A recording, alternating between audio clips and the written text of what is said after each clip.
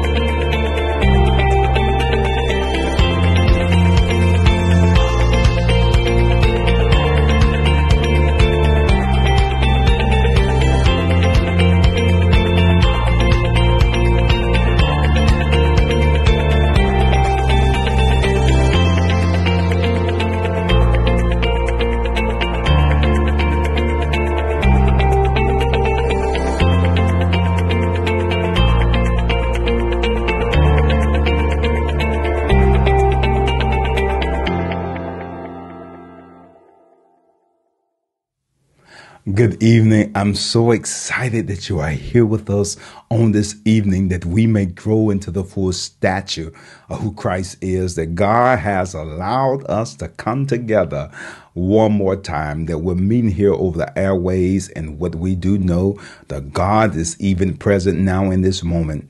For wherever two or three is gathered together in his name, there he is in the midst of us. The beautiful thing about God, please hit that share button. The beautiful thing about God is that he's omnipresent, that he can be where you are and where I am at the same time. And so we're not separated from God. We may not see each other physical and be in the physical space, but since he is omnipresent, he's at the same place or at different places at the same time. We know he's in the midst of us. Please share this message with your son, your nephews, your nieces, your daughters, your aunties, your uncles. Get them online or share it with them at a later time. But let us pray and we'll dive into our word on this evening. Father, we thank you for this day that you've given us, that you've been faithful and to perform your word. We pray, God, this evening that you will touch our hearts, that you will open up our ears, that your word, God, will flow and be lifted up out of your scriptures. And God, that will shine as a beacon to our souls. God, we only come to hear from you. And when we hear from you, Father God, we know our lives will be impacted for the greater. We pray for those who are sick, God, who may have lost their way, that you will bring them back home, God, and to the full understanding of who you are, that they may have a relationship with you. God, bless this moment we have together. Anoint our ears and our mouths, that the words that are spoken tonight, God, will be pleasing in your sight. It's in Jesus' name we do pray. Amen and amen. Well, we're in our series, Upgrading Your Lifestyle. We've been in this series since the beginning of the year. We're in our third month. And for all of those who have been faithfully attending, I hope and pray that you have seen the growth in your life. I hope and pray that you have been growing daily. You've been growing weekly.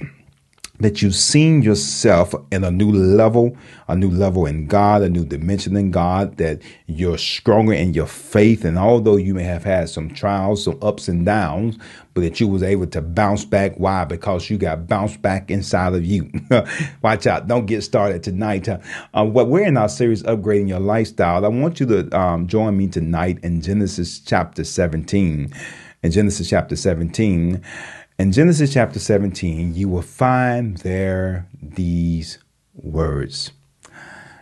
And when Abram was 90 years old and 9, the Lord appeared to Abram and said unto him, I am the Almighty God. Walk before me and be thou perfect. And I will make my covenant between me and thee, and I will multiply thee and exceedingly. And Abram fell on his face, and God talked with him, saying, As for me, behold, my covenant is with thee, and thou shalt be a father of many nations. Neither shall thy name any more be called Abram, but your name shall be called Abraham. For a father of many nations have I made thee. In our series, Upgrading Your Lifestyle, for a thought that we can hang on tonight, or a pen we can hang our coat on tonight, I want to talk to you about breaking the silence. That's right, breaking the silence. We've been in our series for quite a while. We first heard God speak to Abram in Genesis chapter 12. The word was, Abram, leave your country, leave your kindred, and leave your father's house, and go to a land that I will show you. Abram, I'm going to make your name great. Abram, I'm going to make you a father of nations. Abram, I'm going to make you a blessing. Abram packed his bag and headed to the land called Canaan. When he gets to Canaan, there was a famine in the land. Abram does not consult counsel or advice from God. Abram decides to take matters in his own hands. He tells his wife Sarai, we're going down to Egypt. Now, I want you to understand, when we get down to Egypt, because you are so beautiful to me, the men will see you and kill me because they're going to want you. Tell them you're my sister. Abram goes down to Egypt without consulting God. And Pharaoh takes in Sarah. But the Lord shows up to Pharaoh and was about to put a curse on him until he returned Sarai back to Abram. And God used public rebuke from Pharaoh to get Abram back on the right track. Because anytime you have promise on your life, God will use public rebuke to get you back on track. We learned there in Egypt that Abram left Egypt with a host of people with him. He left with donkeys and camels and sheep and other servants that Pharaoh gave him, and they left with him. Only to get to Genesis chapter 13, where there is a fight that breaks out between his nephew herdsman and his herdsman. And he says to his nephew, he said, listen, nephew, the land that we're in is not big enough for us. What are you talking about? A family feud. They are fighting because they don't have enough land. And he said, I want you to decide to go to the left or to the right. If you go to the left, then I will go to the right. Or if you go to the right, then I will go to the left. And the Bible is very, very, very clear to us that Lot chose the land near Sodom and Gomorrah, and he pitched his tent there, only to Abram's depression, where he's sitting there and he is saying, God, you made me this promise, but I don't have anything yet. And God allowed Abram to step outside of his tent and begin to say, as the dust on the ground is, he said, that's what I'm going to make your descendants. And we learned quickly that God had a plan for Abram's life, that God told him to step outside of your tent. And he said, I need you to see the land from where you are. So, because if you can see it, Abram, in your mind, you can walk in it and have it, Abram. And Abram goes out, and for a moment, we will see the father of faith to be able to walk and to continue to hold his head up high. But sooner than later, we learn that there is a war that breaks out. And Sodom and Gomorrah, whole cities and the kings are taken captive. And Lot is among those who are in captivity. But what we learned quickly about Abram was not only was he a man of faith, he was a man of skill and talent. He had over 300 plus men who had skills, and he went to war to deliver his nephew and the king of Sodom and Gomorrah. We see after the victory, Abram has this conversation with the high priest Melchizedek. Abram never says anything, but Melchizedek blesses him. And Abram pays him a tithe. We learned that on this faith journey that you have to tithe. That is not just an Old Testament principle. It's what it even wasn't in the law when Abram tithed for the first time. It's the principal thing that is required of us. After Melchizedek, the king of Sodom, shows up and says to Abram, listen, I'm going to give you the spoils of the war. Just give me the people back.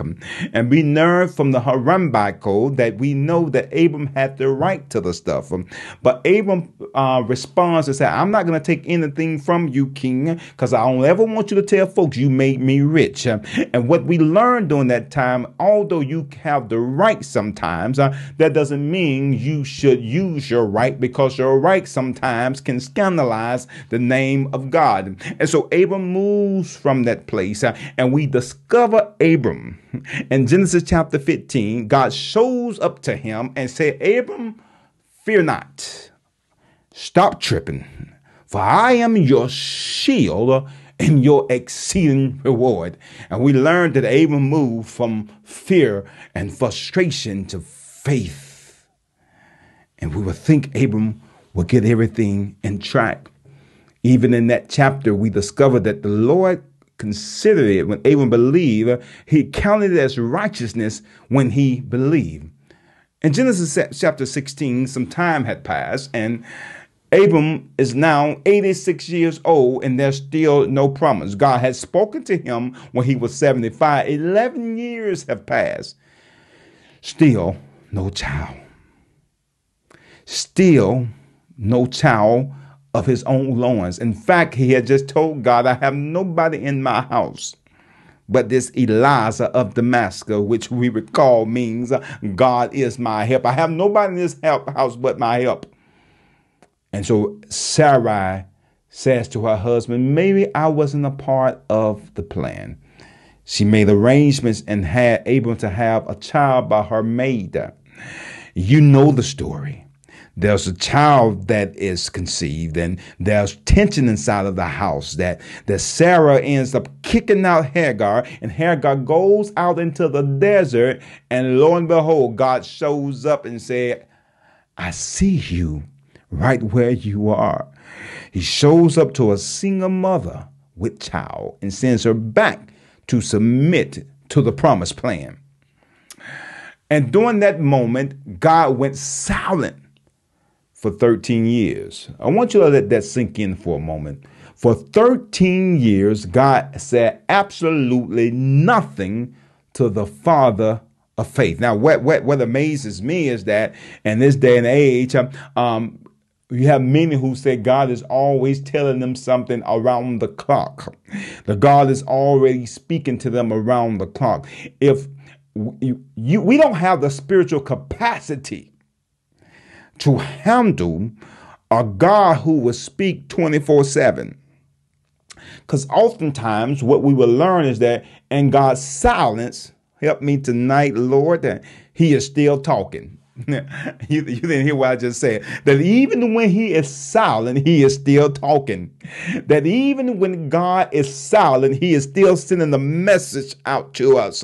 That God doesn't have to continually be on a microphone telling us what do this, do that. No. Because walking by faith means God send you a word and then you walk out on that word. And Abram for 13 years haven't heard from God. He hasn't heard from God because he decided to take matters in his own hands.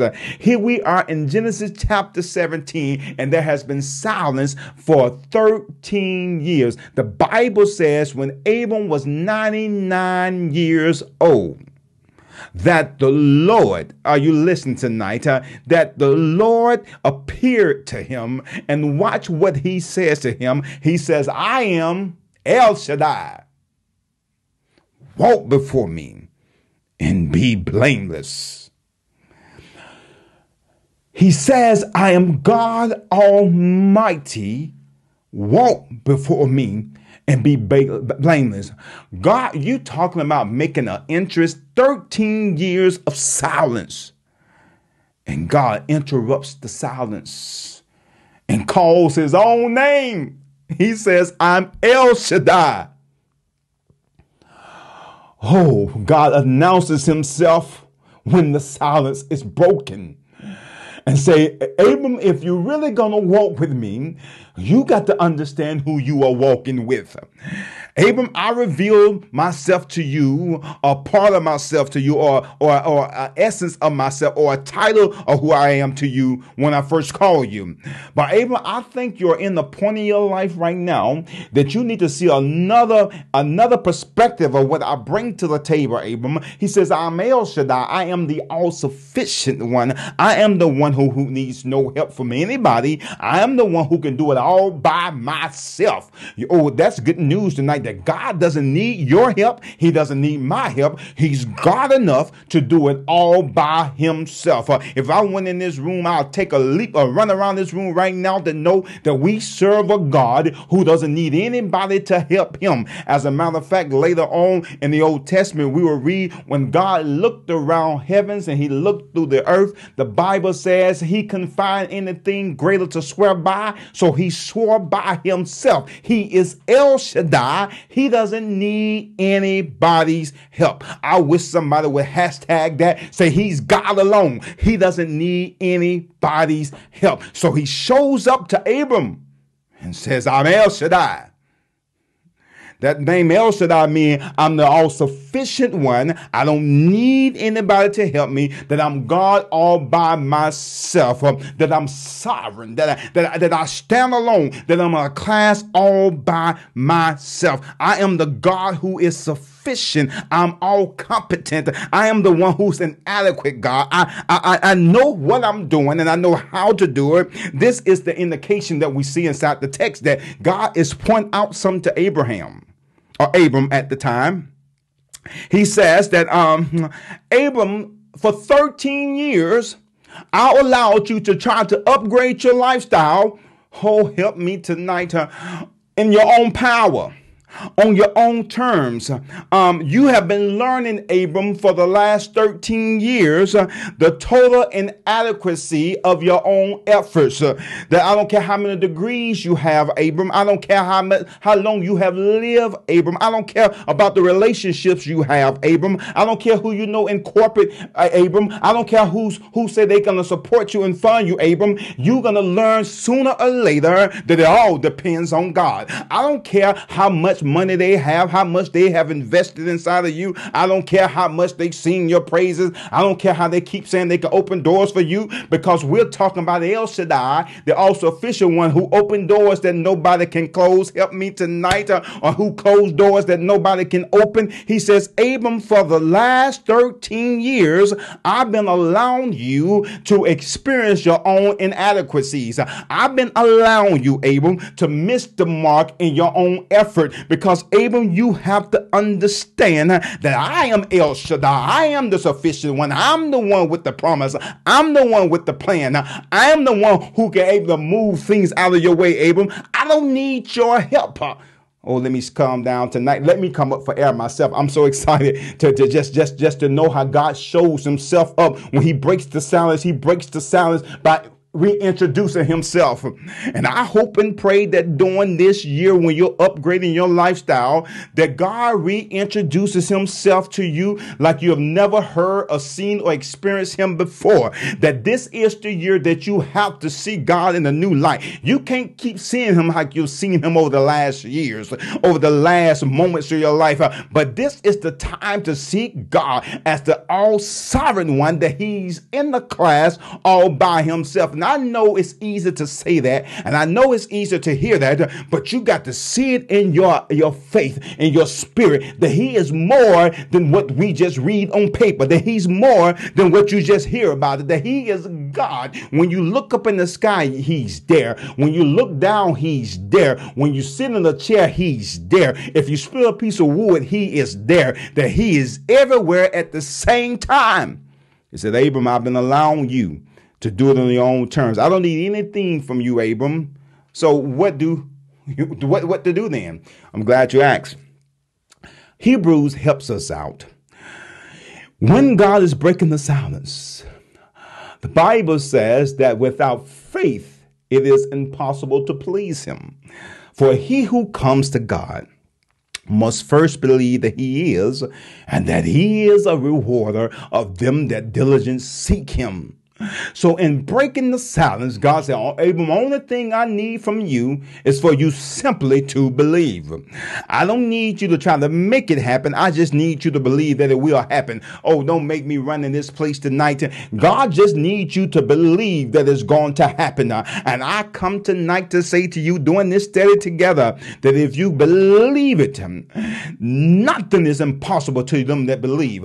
That's the same message Jesus came with. I just simply need you to believe. And he broke the silence by introducing himself. It's amazing. We will see the same thing in the dividing of the Old Testament to the New Testament. There were 400 years of silence, where God went silent after the end of the book of Malachi for 400 years, and he broke the silence by reintroducing himself in the name of Jesus. That you've been doing it your way all this time. Let me reintroduce myself to you to show you that the way that you ought to be doing it. He says, Abram, I'm El Shaddai. Walk before me and be blameless. So in the new revelation of who God is, notice not who God was, and who God is, a new demand came from God. He says, walk before me, Abram, and be blameless. In the King James Version, it says, walk before me and be perfect. To be perfect, if you would do a word study on that, you will discover it means to be wholeheartedly, or to be wholehearted. That God says to Abram, walk before me and be perfect, be wholehearted. God says, because I'm El Shaddai. He said, because of who I am, this is what I'm requiring of you, to walk before me with your whole heart. Because I am the all-sufficient one. I need you to be blameless. So walk before El Shaddai and be blameless, be wholeheartedly. Now, no, there's none that is perfect. The Bible is very clear to us. No, there's none that is righteous, that we're all sinners, that we're all falling short of his glory. That what we do is that we get back up from our fall. So a man can sin, continue sin? That no, God forbid. God does not want us to continue sin, but the reality is there is none that is perfect except the one who came and reintroduced himself to us. He says, Abram, I want you to walk before me and be blameless, to be wholeheartedly. I need you to give me all of you. For God, you have to do Deductive reasoning here. For God to say, Abram, I need you to give me all of you, God is implying all up into chapter 17, Abram, I have not had all of you. Oh, I know somebody felt that right there. The question is, does God really have all of you? Or does he just have you doing church services? Or does he just have you doing Bible study? Or does he just have you when it's popular to talk about his goodness? But God wants to know tonight, does he have all of you? Or just part of you? The part that you are comfortable with, and you yet hold on to things that you don't want to let go. God wants all of you and not just some of you. Oh, you need to hear. Let me stay right here for a moment. God says to Abram, I need all of who you are. I need your mind, Abram. I need your spirit, Abram. I need your soul. I need all of your strength, Abram. I need you to understand that I'm giving you all of me, Abram. I felt that. So I need you to give me all of you. Oh, God said, Abram, I'm giving you all of who I am, because El Shaddai, the all-sufficient one, I'm giving you all of me, Abram. And so I need you to give me all of you. There it is in the text. And he says, I will make a covenant between me and you, and I will make you exceedingly. Look at the text, read the text. The Bible says, when Abram heard this, he fell on his face. He went to a posture of humility. It's as if God had called him out. It is as if God had read his mail. God said, Abram, I know you haven't been giving me all of you, because you went down to Egypt without consulting me. You planned with Sarah and Hagar to have a child without consulting me. Abraham, you're on your second strike, and I don't want you to strike out, Abram. I want you to give me all of you. And Abram fell on his face in humility. Besides, he hadn't heard from God in 13 years.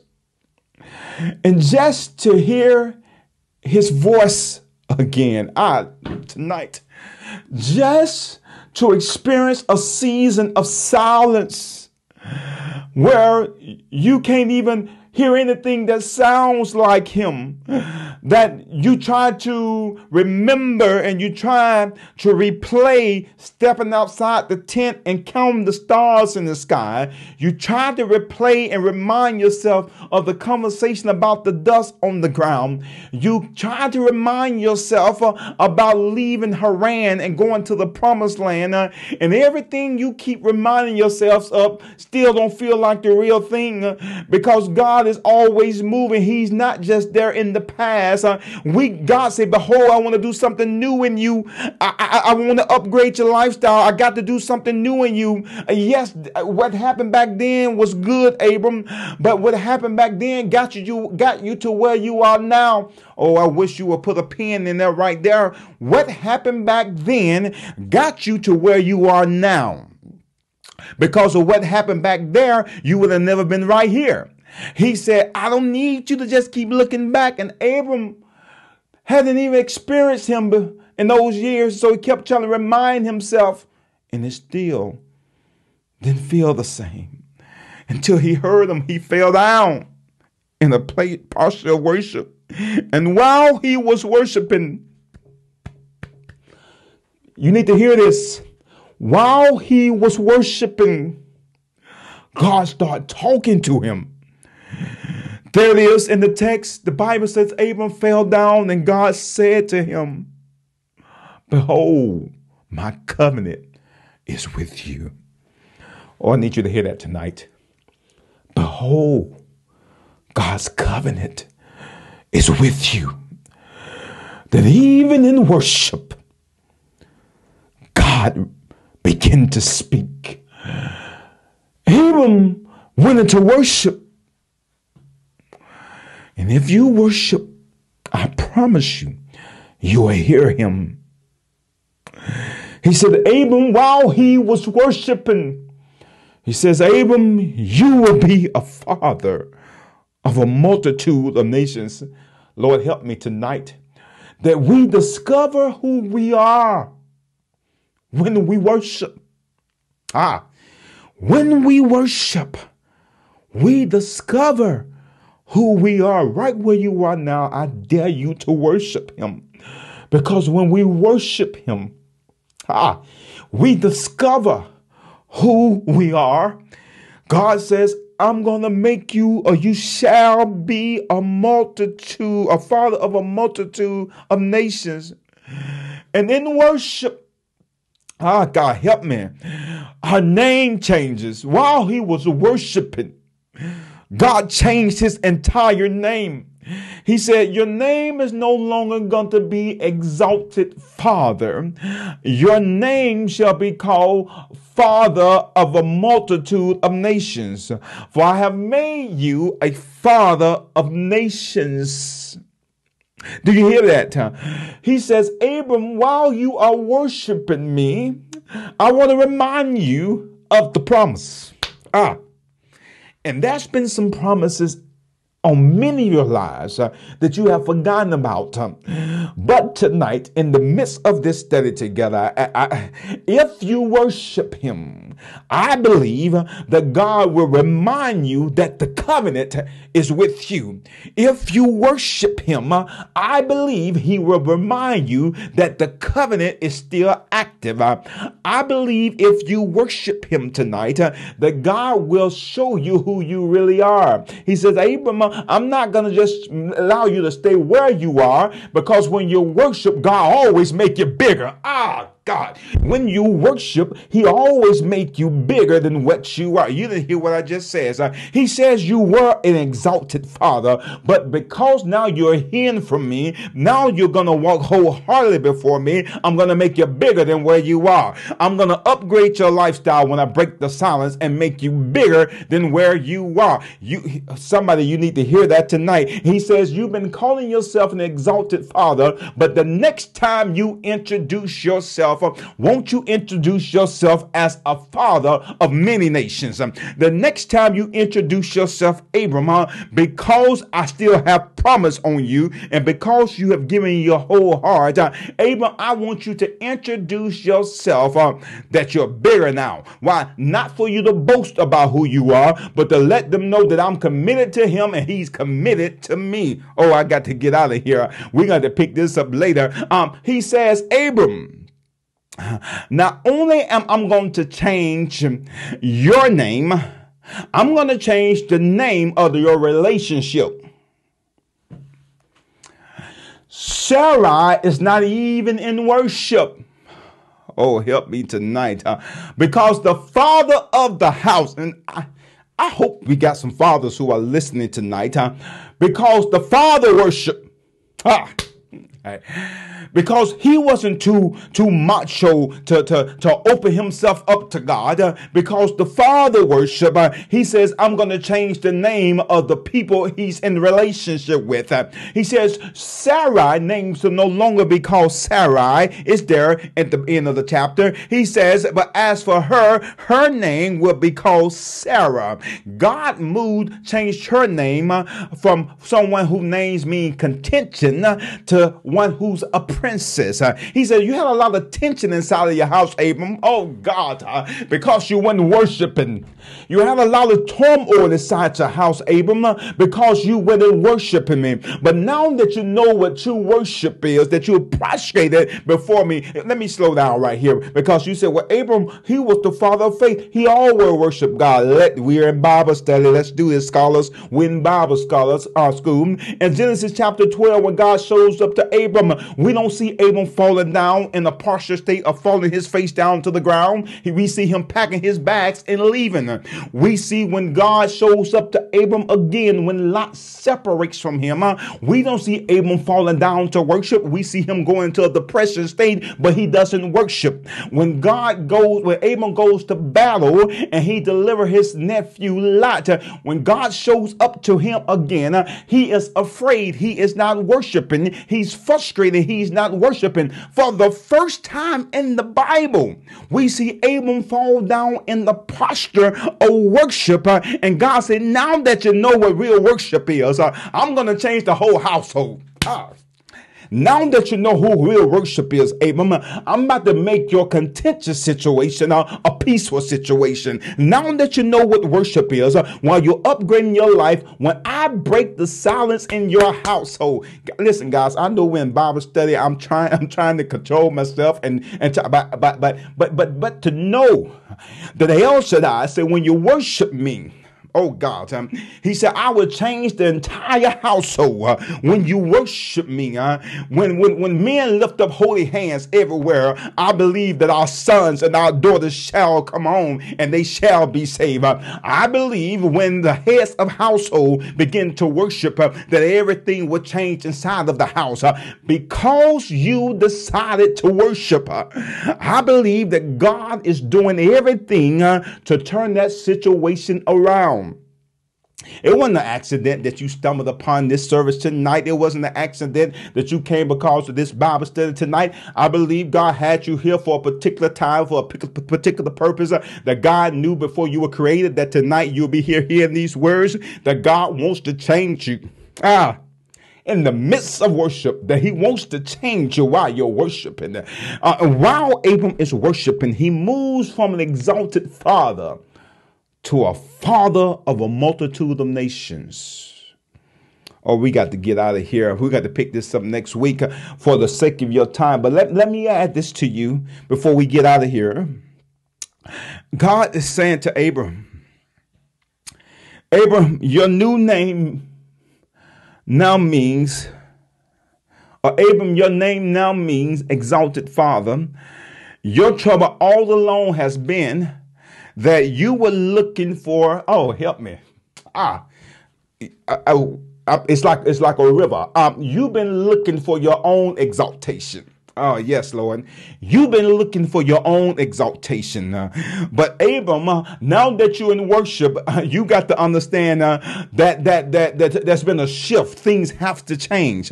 He said, you got to lose your desire, Abram. I'm trying to keep my cool. Keep your cool, son. You got to lose your desire, Abram, to exalt yourself. You got to stop trying to advance yourself.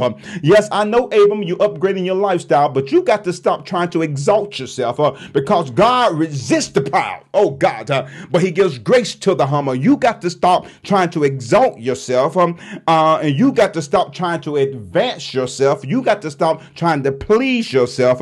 Your name will be the Father from now on, the Father of multitude, for great fruitfulness gonna be the evidence in your life. Because now you have learned something, Abram. You've learned that I am the all-sufficient one, and I don't need your help. Your name can no longer be named exalted, but your name now is going to be called fruitful. Did you hear that? Because you're going to be a father of multitudes. There is only one who can be exalted. He said, your name can't be exalted anymore. There's only one exalted father. God. We call him Abba Father. There's only one exalted father. He said, your name can no longer be called exalted. He said, but your name going to be made fruitful. And that's what my prayer is this year. That God will make you fruitful, that he will make you fruitful this year, that when the silence is broken, that there will be fruit in your life. Listen, we'll pick this up next week. I got to get up out of here, but tonight you need to worship, because I believe that the text is teaching us that when we get to a point in our lives that we learn we can't do it in our own power, that we will experience El Shaddai. I believe the text is teaching us when we begin to worship that God will change who we are and change our direction. Not only that, he will change our environment and our households. Brothers and sisters, let God break the silence in our lives and know that he's that close to you. If we could just quiet down and learn in the silence, because the silence is teaching us something. When we don't hear God's voice, those are learning moments. He is teaching us something. He is teaching us to depend on him and to walk by faith. Listen, we're out of time tonight. And if you don't know the Lord as your personal Savior, you've been like Abram, said, yes, I know I got calling on my life. I know I have purpose on my life. I know there's greatness on my life. But I missed the mark. God, sometimes I take things into my own hands. Sometimes I want it so bad, God, that I compromise. Sometimes, God, I make decisions and choices that set me years back, set me months back, set me back for a while. God, that's me tonight. And God, I'm not even asking tonight just for a prayer of salvation, but I'm asking tonight for a prayer of repentance. I'm asking you, if you are believing God enough to upgrade your lifestyle, that there's nothing wrong with repentance, that we all should repent daily, that we might be saved. Father, we come to you now tonight to repent of all our sins and our transgressions. God, we pray that you will create in us a clean heart and renew the right spirit inside of us. God, never let us rest doing things our own way. But God, convict us, stir us like you've never stirred us before. We give you our hearts, our minds, and our strength. We walk blameless for you wholeheartedly. We belong to you. It's in Jesus' name. And for those who may not know him, simply pray, Lord, come into my life and save me now. In Jesus' name, amen. Listen, get yourself inside of a church home. Make sure you're baptized. If you want to be a part of us here at the top, send us a message here on social media. We want to make sure that you are growing into the full stature of who Christ is. God loves you. He's not angry with you. He loves you. Give your heart wholeheartedly to him. We're going to ask you to consider returning tithe, giving an offering, and sowing seed tonight. Those several different ways you can give, which are listed here on our screen.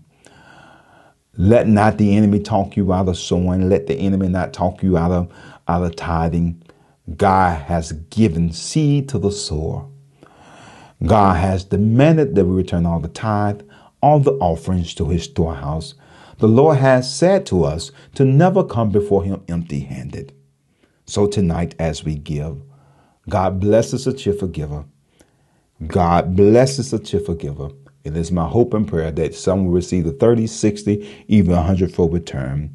Listen, as we prepare to leave this place, but never his grace, it is my hope and my prayer that the Lord will bless you and keep you, that his face will shine upon you and be gracious unto you, that the Lord will lift his countenance upon you and give you peace. It's in Jesus' name we do pray. And remember that there is victory in your praise.